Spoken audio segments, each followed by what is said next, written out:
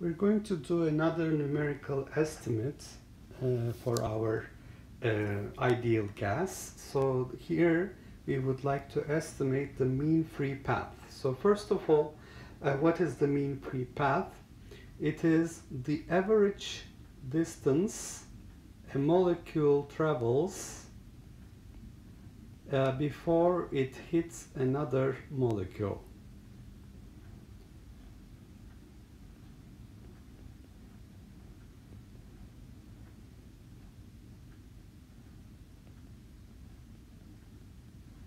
Before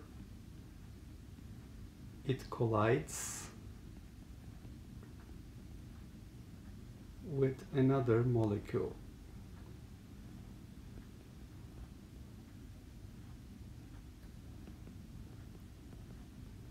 This is called mean free path.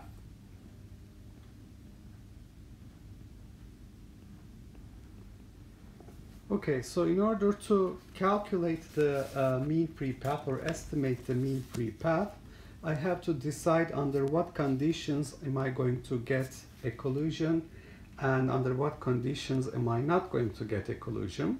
So I'm assuming that the molecules are spherical, hard spheres. Okay, so I'm modeling my molecules as hard spheres, and radius of each molecule is A. Remember, normally we neglect this A in our kinetic theory because the molecules are point-like particles in our treatment, but here, because I'm considering the collisions between molecules, I have to consider the dimensions of the molecules, so I'm modeling them as hard spheres with radius A. And let's say that the molecule A is moving, that is with velocity v. Molecule A prime is stationary. And if you look at the center to center distance, B, I call the center to center distance.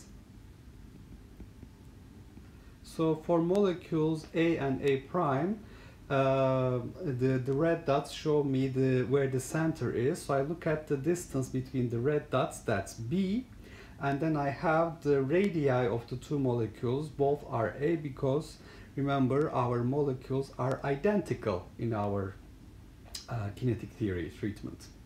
Okay, so when are we going to have a collision? It's quite simple to see that if we have B, the center to center distance is greater than 2A, there will be no collision. There will be no overlap between the molecules as they pass by. Well, here I'm assuming A prime is stationary. A is moving towards A prime with velocity v, and it's going to pass A prime if the center to center distance is greater than 2A. The centers will be separated by a distance more than twice the radii, so there will be no collision. And if the center to center distance B is less than 2A, what will happen? There will be a collision, and it will be a collision with a large instantaneous forces developing during the collision, and the collision will be elastic. Remember, this is our assumption in kinetic theory. Okay, so basically I have found the condition. If B is greater than 2A, no collision, center to center distance is less than twice the radii, then there will be a collision. Another way to say this is assume that A carries with it an imaginary disk of radius 2A. Okay, so here is A, the radius A, and here's another A, so this is total radius 2A. So I'm assuming that there is a disk that this is carrying with it with radius 2a, and therefore in a length scale L, this is going to be becoming a cylindrical region. Okay, so molecule A carries an imaginary disk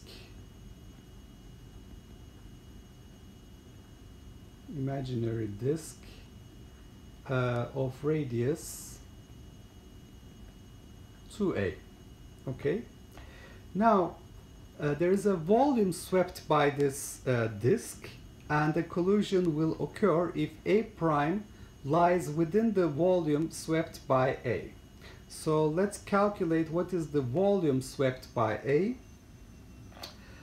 First of all, the area of this disk, this area is called sigma. Sigma is pi r squared, so it's pi 2a squared, so it's 4 pi a squared, and it is called total scattering cross section.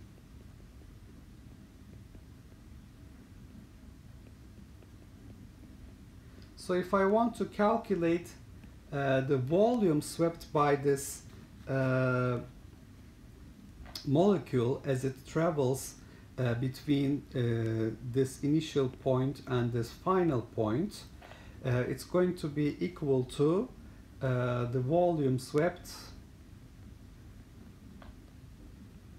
will be equal to the volume of the cylinder, sigma times L, and L is what I call the mean free path. Okay, so if within this volume I find that there is one molecule, so you can see that by definition half of molecule A is already within this volume, and I look at how much of A prime is within this volume. If it is more than half of it that's contained in this volume, that will be equivalent to saying B is less than 2A. So there will be a collision with the forces. So remember, I'm looking at the distance between this center and this center, and that's what I called B, right? So if B is less than 2A, there will be a collision.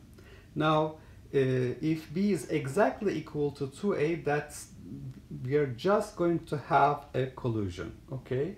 So critical B equals to 2A, critical B value, implies that the number of molecules inside this volume, sigma times L, times the number of molecules per volume, the number density, is equal to 1.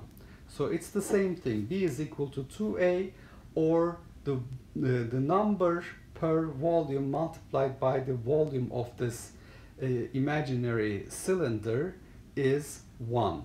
So that means I have half of A inside this volume, half of A prime inside this volume initially, and A prime I assume to be stationary, remember. So it's A is going to start moving, and there will be a collision if the number of molecules inside this volume is 1, or B is equal to 2A. So there will just be a collision.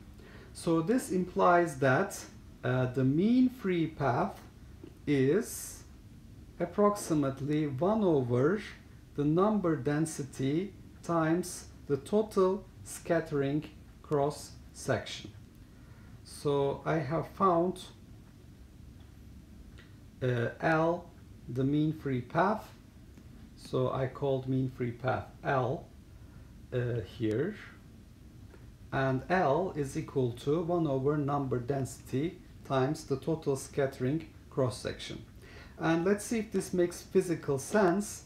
if I decrease the number of molecules per volume, what will happen? The average distance a molecule travels to hit another molecule will increase. So that makes perfect sense. I have less molecules in the same volume.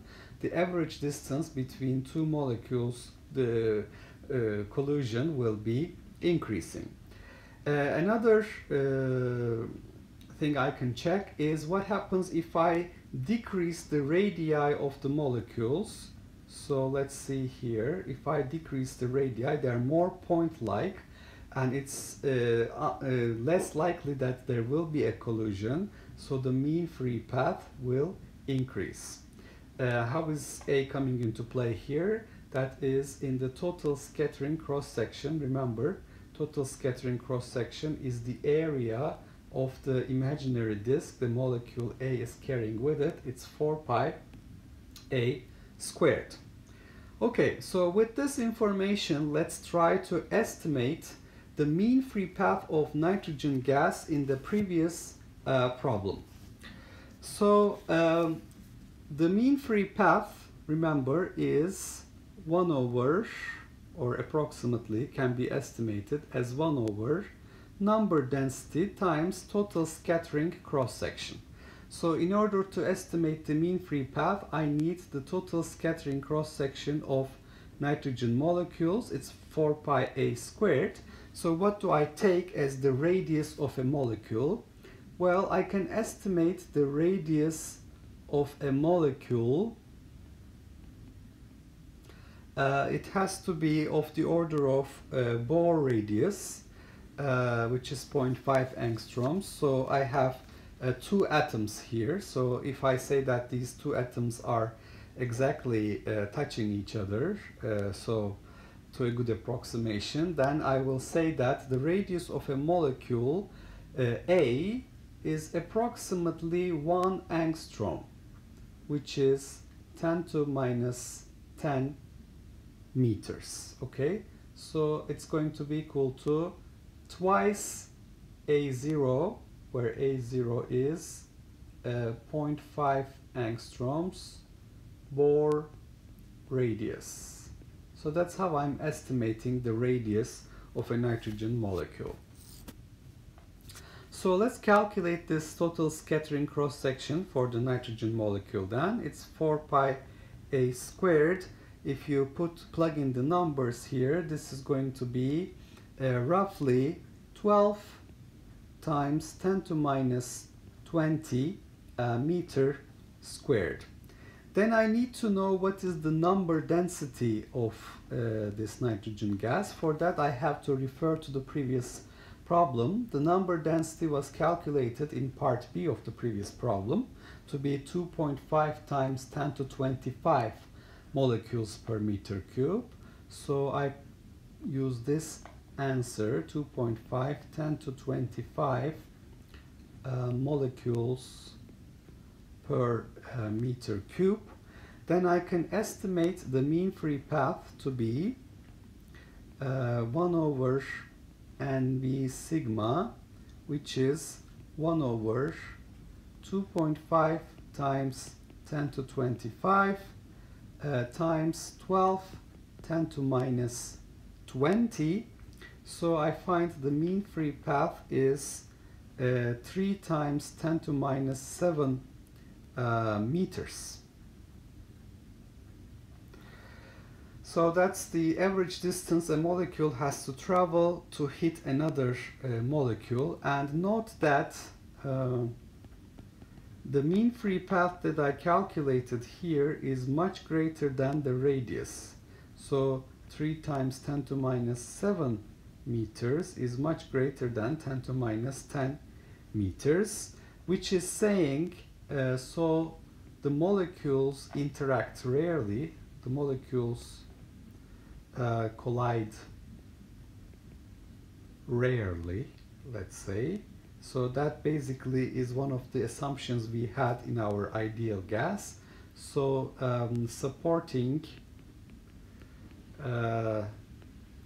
the assumption of nitrogen being an ideal gas. All right, so basically this is my answer. Mean free path I have estimated to be 3 times 10 to minus 7 meters, or 0.3 micrometers for this problem. Okay, so let's summarize what we said. We define the distance, the average distance a molecule travels before it collides with another molecule to be mean free path. It's L. And in order to calculate this, I'm modeling these molecules as hard spheres with radius A, and I call the center to center distance B. So if I have molecule A moving with velocity v towards molecule A prime, which is stationary here, and if they're identical molecules with radii A each, I can find the center to center distance B and compare it to 2A. If it is 2A, they would be just touching each other. If it is less than 2A, there will be a collision. If it's greater than 2A, there will be no collision. Then I said that there's another way to think about this. You can see if there is an imaginary disk that molecule A carries with it with radius 2A, in a distance L, the mean free path, there's going to be a volume swept by this disk. That's going to be a cylindrical region. The volume will be the area of the disk, which I call total scattering cross section, 4 pi a squared, multiplied by the mean free path. So it is pi r square h. Remember, that's the volume of the cylinder. Now, this condition that B has to be less than 2A in order to have a collision. So this condition that I have here is equivalent to saying the total number of molecules in the volume swept by this imaginary disk has to be 1. Okay? So you already have half of molecule A within this volume here.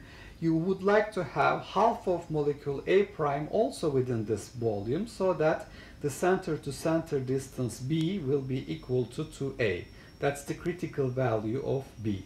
So that is to say, if you know the number density, number of molecules per volume, multiplied by the volume of the cylinder, sigma L, this should be equal to 1. Therefore, the mean free path we can estimate to be 1 over number density times total scattering cross section. And if we increase the if we decrease the number density, mean free path should increase. If we decrease the radius, the mean free path should increase. So it makes physical sense. Then I applied this to the nitrogen gas in the previous problem. I estimate the radius of a molecule by looking at the radius of one atom, which is approximately a Bohr radius, 0.5 angstroms. Then since I have two atoms, I have estimated the radius to be 1 angstroms. And I calculated the total cross-section, scattering cross-section. The number density I know from the previous problem, so I substituted these values and I found a 3 times 10 to minus 7 meters, which is equal to 0.3 micrometers mean free path. Another thing I did is to check the value that I obtained in comparison to the radius of the molecule that I used. It is much greater than that. So this is basically telling me that these molecules are indeed point-like particles and the collisions are going to be rare, and that supports the assumption of an ideal gas for the nitrogen in the previous problem.